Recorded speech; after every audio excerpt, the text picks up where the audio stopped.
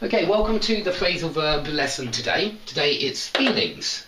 So, if you split up with your girlfriend, you stop having a relationship together. Exactly the same as break up with your girlfriend. This one's quite easy, okay?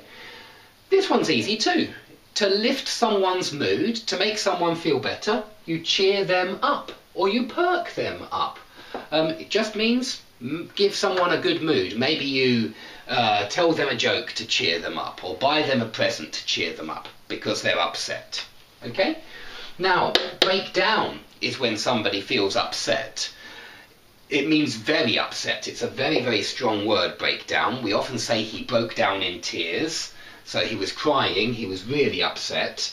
And we also say a nervous breakdown. It's when something really serious happens in your life and you break down. So you may say after the death of his relative, he broke down and couldn't deal with simple everyday situations. Okay, you may need to cheer them up, perk them up. Okay, calm down is a word which teachers use. Perhaps the children are very excited, they're being noisy in class, and so the teacher says, okay, calm down everybody. Calm down. It means to relax, calm down. To be hung up about something means to have some kind of complex about something or some kind of worry. So you could say he is so hung up about his stepdad. It means he's got some kind of worry or complex about his stepdad. He can't stop thinking about this, and it's very negative. A hang-up is a negative complex of some description. To size someone up means to judge who somebody is, what kind of person they are, usually by meeting them. So you size someone up usually in your first meeting. You find out what kind of person they are. Yeah, but maybe not. Maybe they are difficult to size up and you can't quite understand what kind of person they are. Okay, to bottle up your feelings, it means to keep an emotion inside of you and not express that emotion, and it gets stronger and stronger and stronger inside you until one day it explodes. So maybe you bottle up your feelings of love for somebody and you try not to show them until one day you finally tell them all about it. You bottle those feelings up. But it doesn't have to be positive. It could be anger. You could bottle up your feelings of anger. You could bottle them up for a long, long time and then suddenly explode and shout at that person. Okay, to go off someone, we use this for when we don't like somebody. If you say, I've started going off that person since he didn't pay me back the money, then yeah, you stop liking them. It's the opposite of to take to someone. If you take to someone very quickly, it means you start liking them very quickly. So these are kind of opposites. Okay, to be up to or to feel up to.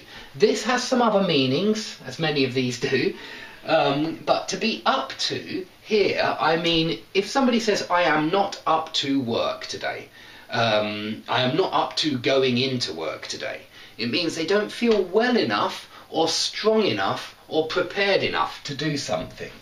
And you could, perhaps you've broken up with your girlfriend and it was very strong relationship, and so maybe you even broke down for a few days, and so you tell your friend, because he says he's going out and he's going to see her, would you like to come with him? You say, I am not up to seeing her yet because, you know, I've still got a lot of emotions bottled up and I don't want them to suddenly explode, blow up. Okay, stand up for someone.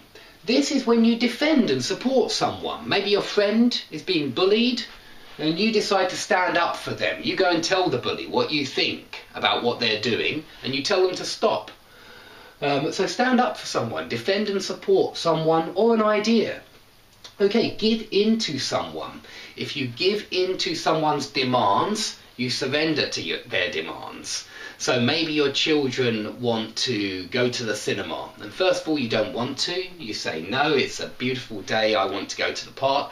But they ask you so many times that you give in to them and you say, okay, let's go to the park. To make up for something, just to compensate. So maybe you upset somebody, maybe you offend them, you say some kind of words which offend them, and to make up for it, you buy them a present, or you buy them a drink, or you take them somewhere. You compensate them, you make up for it. Okay, the last one is to get carried away. This is when you are taken by some kind of idea, emotionally taken by some kind of idea. It could be used positively or negatively, but it's when you are taken, completely absorbed, 100% absorbed by a certain idea.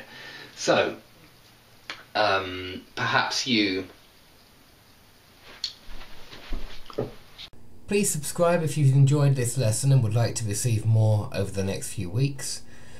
Here are some videos on phrasal verbs, auxiliary verbs, tenses, and verb forms as well, like gerunds and 2+ infinitive.